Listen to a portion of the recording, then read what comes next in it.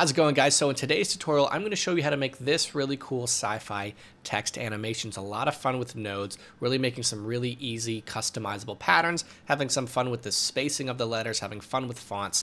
We'll get into that right after this quick message. Today's video is brought to you by the Real-Time Materials. It's a pack of over 200 procedural materials. They have tons of editable components like roughness control, pattern control, and color control. Adding these materials is super easy. You just simply hit Shift-A, scroll down to the categories, pick your material, and start designing. It has a growing list of categories. I just recently added rock and wood, all totally procedural, all totally editable, and much more flexible than image textures. All updates are free. If you'd like to learn more, hit the link in my description. All right, so we are back. This is kind of what we are working on today. Let me just make the text the center here. And we have all of this fun stuff. I'm really showing you kind of the background of what's happening, just these planes and making some really fun custom shaders. So what we need to do here is get a plane. I'm gonna hit RX90, S5, and then Control A, apply scale. We're gonna be making some really fun patterns here and cutting holes in them. So let's go straight into shading. And let's make sure we're in the Eevee render engine, and let's turn on these little check marks. Side panels here, and let's go into making this. I don't like seeing that background, so we'll just kill that. So what we're gonna do is just take out this principled, Shift-A, search, and we're gonna get a mix shader because we're gonna be getting transparency and emission. So Shift-A, search, TRA, make sure you get transparent and not translucent. That's something, a mistake I make all the time because they look the same to my dyslexic brain. All right, so we're also gonna get an emission node and plug that right here. So what we're gonna do, give this mix shader and gonna get a color ramp. Color ramp right there, and we're gonna plug the color into the factor. Let's go ahead and start getting the pattern that's really gonna make the majority of our animation when it comes to these procedural patterns. And that's our Voronoi. So one of my favorite nodes here. Now, if you have the Node Wrangler add-on enabled, comes with Blender by default, just hit Control T. If you don't have that enabled, just go to your preferences and type in Node Wrangler and turn that on. So having that Voronoi texture selected, we'll just hit Control T. We get this set up. Make sure you use the object coordinate. We're gonna plug distance. Very important that you use distance because that's gonna allow us to have some customization. So what we're gonna see here is when we bring in this color ramp, it actually needs to be inverted. So invert the color ramp, and we're gonna bring it this way. And now we have all these really cool circles. So we're just gonna bring them like that. What's really cool about that is if you didn't know, the randomness really just kind of flattens out and you get a perfect dot grid, then you're gonna do whatever you want there. It's really fun for flat animations. Now you'll notice we have a transparency node, but it's not actually turned on. So one weird thing in Blender here, in Eevee specifically, works fine in cycles. You need to turn on your transparency. So go click on this, go from blend mode to alpha blend, and there we go, we have that. Now notice these are really soft. We need to go from linear to constant, and that's gonna give us a very hard edge or completely flat shaded circle. So what we're gonna do is now get another color ramp and cut a hole in the middle, almost like this is a donut. So we're gonna be playing with this emission line. So let's just bring these over so we can kind of see what we're doing, and let's go ahead and drop a mix shader on here. So I'm just hit Shift D, drop them there.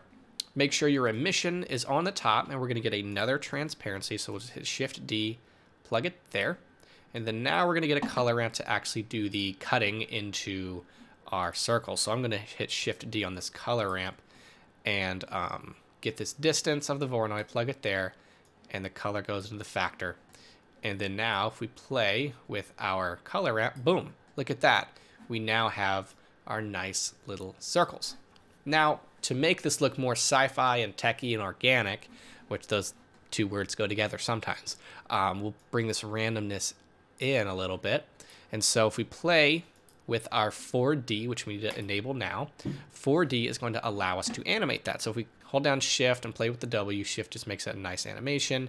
We're gonna see we get this really cool pattern, and it's super fun to kind of play with.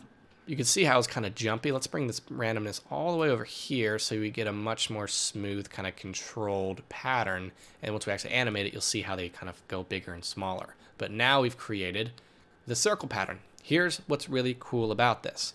If I just hit Shift D on this plane here, and then I hit the 2 to make a duplicate, we go from Illusidian to Chebyshev, we now have squares. So if we play with this W and kind of bring them around, and then now play with that W, and now we have a completely new pattern doing the same animation, and then we can play with that scale to make them bigger, smaller, anything you want to do. I'm actually going to keep them the same scale just to keep it with the same whole vibe.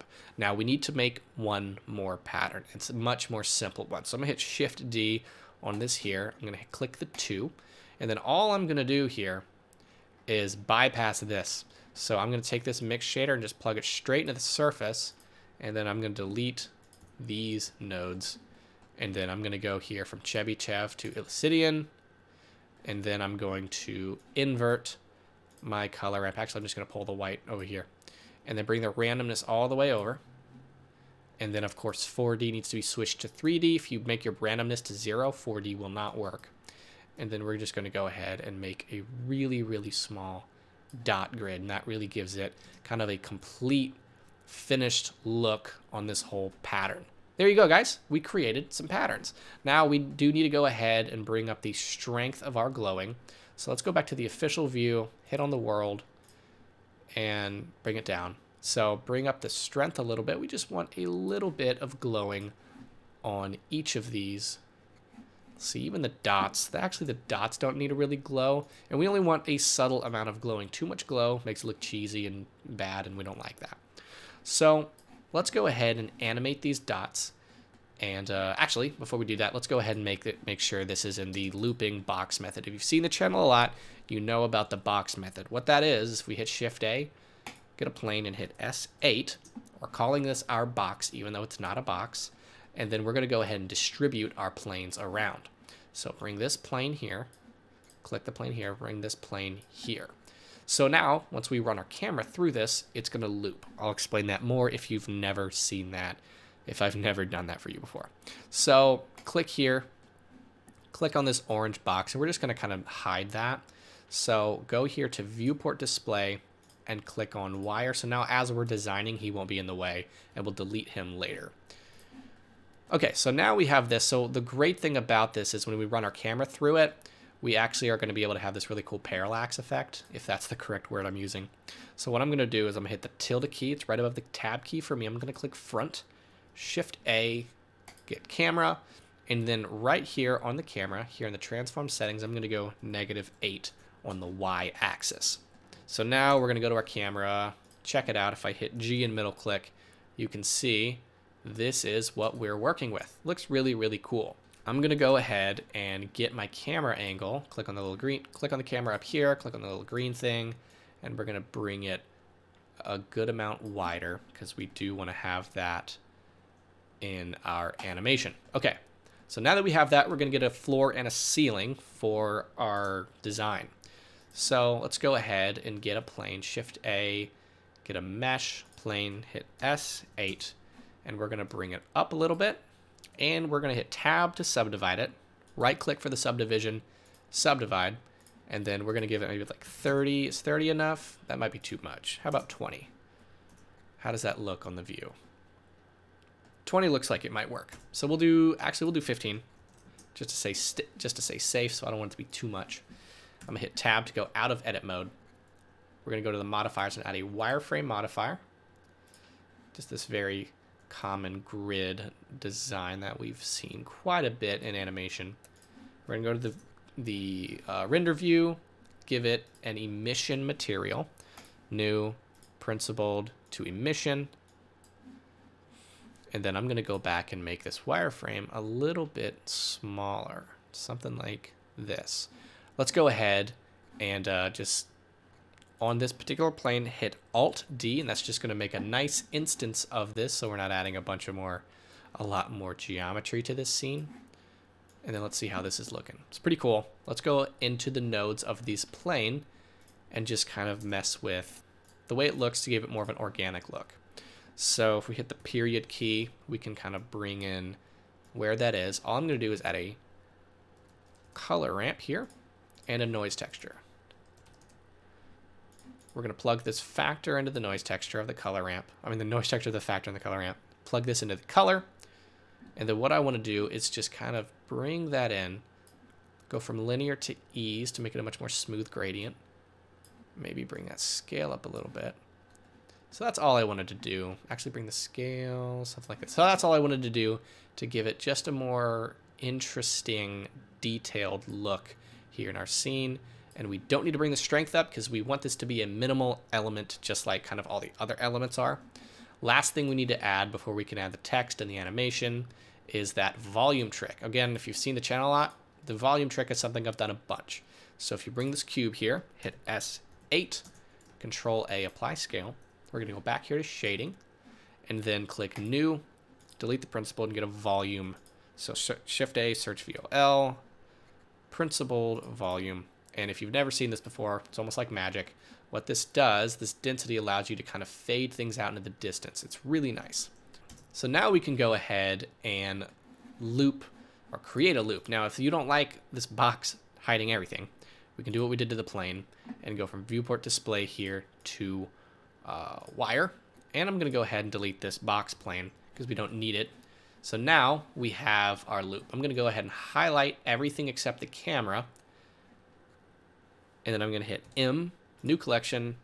I'm going to call it loop, even though we're not making a loop. That's just kind of a habit. Shift A, collection instance, loop. Now, just bring it over. I'm going to hold down Control so they just snap to the grid here. Now we can run our camera through this and make something really cool. I'm going to go and... So now that we have that, I want to put my text right here in the middle. So get your text, just like that. I'm going to bring it right over here. Maybe to even... Yeah, we'll figure that out in a little bit. Right there. RX90 to flip it up. I was way too zoomed out. So make sure you hit RX90 to flip it up. And then just for now, we'll just go ahead and center it out here. Just like that. And then add an emission material here. And we'll give it a strength of like 15. That might be too much, but who cares? Let's go and animate our camera. So if we have our camera here, we simply just want to run it through these patterns till we arrive, say, right there. So I'm going to bring my camera back to something like this. It's very cluttered. We'll kind of fix that later. So we'll start the camera here. In your preferences, make sure your animation interpolation is on Bezier. We're going to change that back later. So click on your camera, click on the little orange box there, get a keyframe. We're going to go say right there, 88, frame 88, and we're going to run our camera straight through to right there. Click your keyframe. And we have our animation. We'll tweak that. Actually, we might as well just tweak it now. So click on the animation tab. I'm going to hit 0 to go to my camera view. Bring that up. And then I'm going to go click here and go to the graph editor. So all we need to do is take this little thing and just bring it over. And what that's going to do is give us a little speed boost. So if we click and go press play, nice speed boost. One of the easiest tricks to really up the quality of your animations is just editing your speed. Just go straight through, just like that. And that's what we want. So now that we have that, we can go back and start animating some other things like our textures and patterns. First thing I do want to get is our cube and go back to shading and make the density a little higher. Just like that. All right. So we do need a timeline. So bring that up, get a new timeline, and let's start animating textures. So the plane, let's see, which one is this? That's the little circle plane. So we'll just kind of zoom in here and go to right there. Okay, circle plane. Let's go ahead and make our circles much smaller by bringing up your scale, something like this. All right, so to animate the actual movement here, first we need to go to our preferences here in the animation and go back to linear. So right here, right click on the W, and then we're gonna go back here to frame 136. I had already previously changed it to 136 frames because that's about how long as I want my animation to be. You could customize that. You would just change that right there. I'm gonna do 136 frames. I'm gonna hold down Shift, and I'm actually zoom out so I can look at these actual circles here because I couldn't see it. something like that, insert keyframe. So that is their motion. So let's click on this plane. Let's see which one is that. These. So let's click on it and make sure we are playing with it just like that. Bring our scale up. And then let's go ahead and just animate that. So we'll go back to frame 0, right click on the W, insert keyframe, go to the end, and then just kind of play with it, insert keyframe. So it's a little too fast. I'm going to click on the texture, and I'm going to go back a little bit, right click, insert keyframe. There we go. It's not quite as fast. And that's all the animating that we'll need to do on those textures. So now if we want to look at how the animation looks, it looks pretty cool. Now the text is really boring, so I'm going to go ahead and hit the tab key and type in, I don't know, and type in the caps lock, ZOOM, makes sense. And then here you can click on font, and when you click on the file, it should access your library of fonts. So that's pretty cool, even though the Z, that's a terrible Z. We can do something else that's much more interesting. We'll do this. That looks pretty dope. And now we can check it out. Really, really cool. And then now, what I'm going to do is duplicate everything around it. So I'm going to take this guy. I'm going to hit Alt-D. I'm going to bring it this way. I'm going to hit him again. Alt-D, bring him here. I'm holding down Shift so that everything snaps to the proper grid. And then I'm just trying to bring these around because the problem is the camera can see the edge of our design. And that doesn't look very cool or professional or like you know what you're doing. So we're going to fix that. And so now if we notice the aftermath, a much bigger looking world and a much cooler looking scene. Just like that. So what you can also do here is select your planes and just scale them up so that they're touching each other there. So then you can select this plane, then you can select this plane here, scale those up, and also select this plane and scale that up. And what that's going to allow is a much better looking scene. And you may need to adjust the scale of your patterns, but outside of that. And that is how you create this really cool animation. Again, I would play with the scale of your patterns, play with some rotation in the camera if you want, make this animation totally yours, have some fun, change color, but there you go. That is how you create this. Thank you guys for watching, and I will see you in the next tutorial.